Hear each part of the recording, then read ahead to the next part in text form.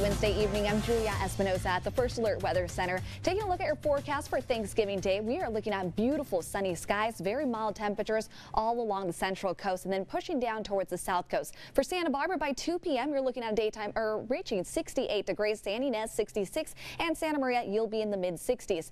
Overall conditions will be beautiful. The main concern will be over Ventura County, where we are expecting a Santa Ana wind event. So for this reason, our onshore trends are going to be following offshore trends, and by tomorrow we do expect much more sunshine, but those winds could be gusting up to 60 miles per hour, causing for very dry fuels across our area. So something we're going to be keeping a very close eye on. Going into your Friday, winds do begin to diminish. We'll see the occasional gust every now and then up to 30 miles per hour for Ventura County and at times over the Santa Barbara County mountains. However, we don't see those advisory level winds as what we're going to be experiencing for your Thursday evening going into Thanksgiving, unfortunately. So here's a look at your futurecast winds. For much of your Wednesday night, it does remain over the central coast. We'll see those gusts amount up to 30 miles per hour, but it remains sub-advisory. By tomorrow morning, the wind diminishes over the central coast, and then it's going to be shifting directions now down towards the south coast. For Ventura, Oxnard, they're looking at double-digit winds, and we could see those gusts amount up to 60 miles per hour. More than likely, it's going to be after dark, so by 6-7 p.m., that's where we expect the strongest wind conditions.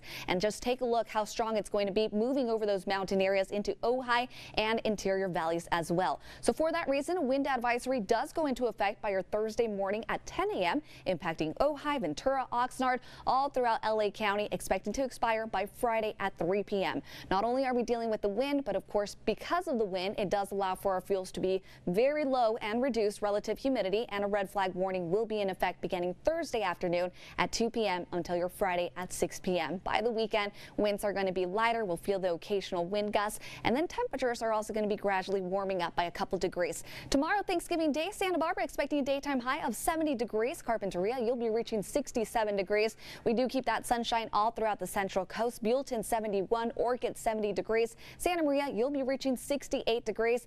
And really over the central coast for you, as you're not going to be dealing with the wind, you are going to be dealing with very, very chilly overnight lows. Take a look. We fall below freezing for Paso Robles, Atascadero. You can see 29 degrees overnight. And then by tomorrow midday, it does warm up a bit, but it's still going to be falling under that sweater weather category. Ventura 67 degrees, Oxnard 68, and for Ojai 69 degrees. That's a look at your forecast. We'll be tracking the latest at the First Alert Weather Center.